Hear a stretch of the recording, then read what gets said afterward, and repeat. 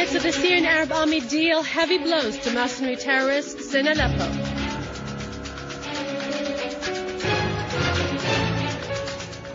"20 opposition parties discuss in Damascus ways and means of saving Syria from the dangers threatening it."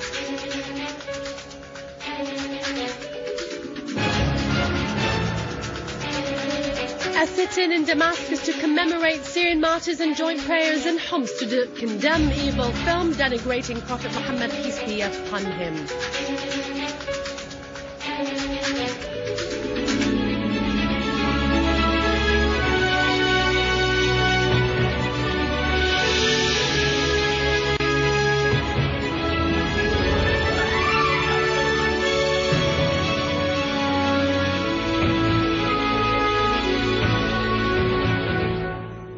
Good afternoon. Welcome to our news bulletin. I'm Dania Nizam. The Syrian Arab Army units continued to purge Aleppo and its countryside from terrorist groups, inflicting high casualties among them.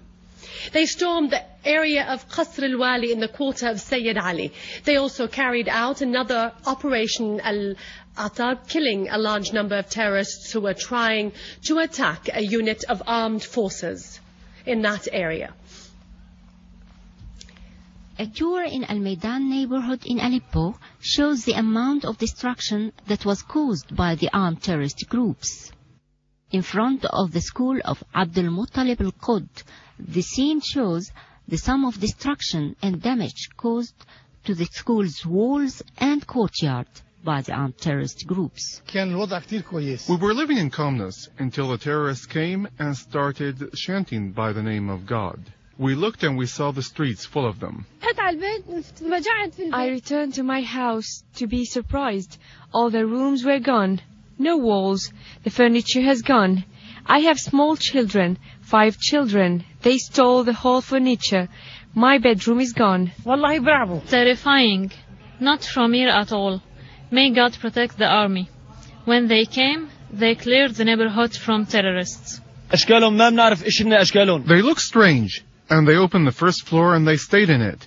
Then they started opening holes in the walls from house to house throughout the neighborhood. In my own neighborhood behind the Bolsat al-Akhras area. They threatened civilians, telling them to leave their houses. They stole the houses and they left nothing behind. They destroyed the homes and they also destroyed the electricity grids. They even stole the clothes. They took everything. Reconstruction works started in the neighborhood as trucks started to clean the streets of the traces of damage, and the city's council tried to provide all the basic requirements for the citizens.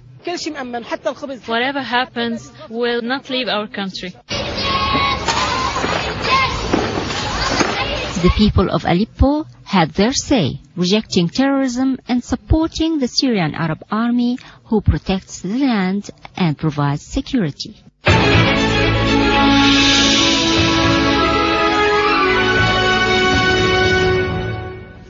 Nearly 20 parties and political opposition bodies attended the National Conference to Save Syria, organized by the Coordination Committee of the Opposition at the Umayyad Hotel.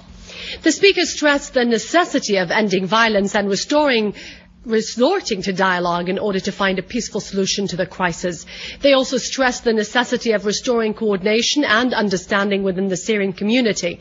The Russian ambassador in Damascus, Mr. Azamatullah Kolmahamadov, stressed the necessity of finding a peaceful solution by the Syrians themselves, away from any foreign intervention. He also stressed the necessity of ending the support of the armed foreign mercenaries. He called for political dialogue among all parties without any prior conditions in order to find a peaceful solution. He pointed out that Russia's efforts were aimed at achieving these goals in collaboration with all the parties concerned. He said Russia was in contact with the Western countries, the UN Security Council and the regional parties, stressing the necessity to end all violence. The Russian ambassador also asserted that the Annan Plan and the Geneva Statement must be the basis of peaceful solutions in Syria. He said Russia was ready to continue to deal with all shades of the opposition according to these principles. Russia gave priority to national unity on common grounds, rejecting both violence and foreign intervention in favor of comprehensive national dialogue to serve the interests of all Syrians. The Russian Foreign Ministry announced that Foreign Minister Sergei Lavrov will participate in the 67th General Assembly and the UNSC meetings concerning Syria that will be held in New York. The Foreign Ministry said in a statement that Lavrov will meet the UN General Secretary Ban Ki-moon as he will participate in the ministerial meeting of the Organization of the Collective Security Treaty Organization and the BRICS group. Syrians held a sit-in in Tashrin Garden carrying candles in commemoration of our martyrs from the scientific capacities and soldiers of the Syrian Arab army. They expressed anger against the states which support the terrorists with weapons and money in order to disrupt Syria's stability. They condemned the Saudi government which prevented Syrians from visiting the holy shrines.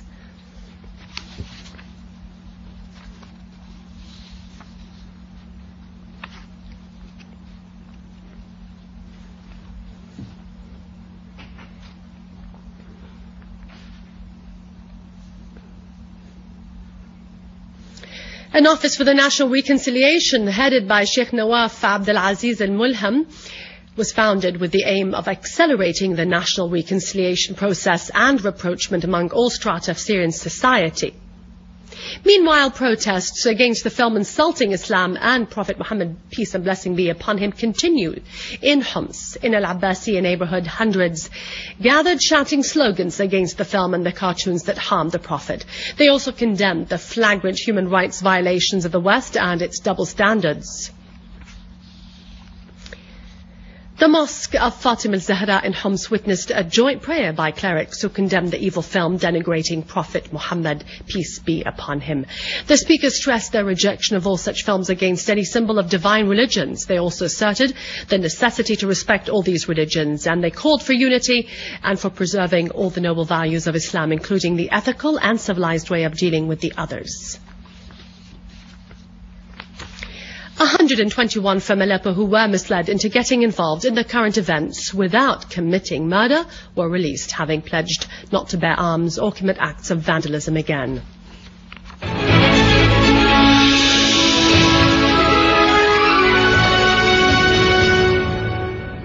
Day after day, masks are falling off the faces of those who pay lip service to freedom in order to disrupt Syria's security and stability. They are, in fact, mere tools in the hands of the West and Israel carrying out their schemes in this region. Informed Turkish sources told the Al-Manar newspaper about a Turkish-Israeli agreement signed secretly a few years ago aimed at fragmenting the Arab homeland and establishing many states allied to the Zionist entity. This exposes Erdogan's anti-Arab policy and its involvement in bloodshed in Syria.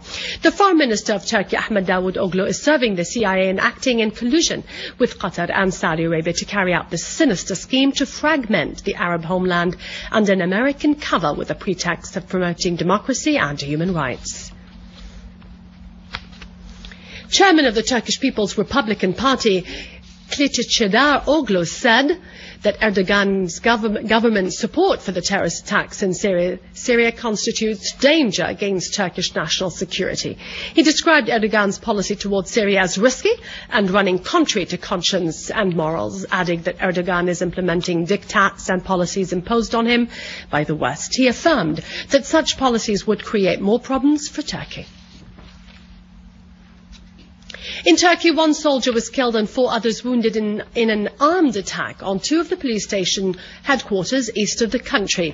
The authorities announced that an armed group had attacked 2 police stations located on the road between Tunceli and Erzincan last night. The clashes between the 2 sides resulted in the killing of 1 soldier and the wounding of 4 others. The New Zealand Southland newspaper criticised the noise of Hillary Clinton against Syria and her suspicious silence about the suppression in Bahrain. The American newspaper Town Morning Call criticised Washington's intervention in Syria and the ignoring of its internal crisis hitting the American people. America's double-standard policies made the U.S. create big noises against the Syrian government and maintain silence concerning the repressive policies in Bahrain. Washington considered the Bahraini regime as a close ally because it houses the American Fifth Fleet. The Al Khalifa regime paid huge sums of money for American weapons to be used against their own people who called for social justice. The repressive policies in Bahrain are being carried out by the mercenaries from Pakistan, Yemen, and Jordan, who are tempted with money and the Bahraini nationality in order to carry out the dirty work of the Bahraini regime, attacking the civilian demonstrators, including women and children. A foreign journalist reporter said that he witnessed dozens of bodies of the victims who are being thrown in close vehicles after one of these demonstrations. The American paper also called upon the U.S. government to distance itself from intervention in Syria's affairs. The paper wondered why the U.S. administration showed interest in the Syrian affairs and neglected the internal problems and the social-economic crises of its own people, and it called for distancing from the supplying of weapons to the groups with weapons in Bahrain.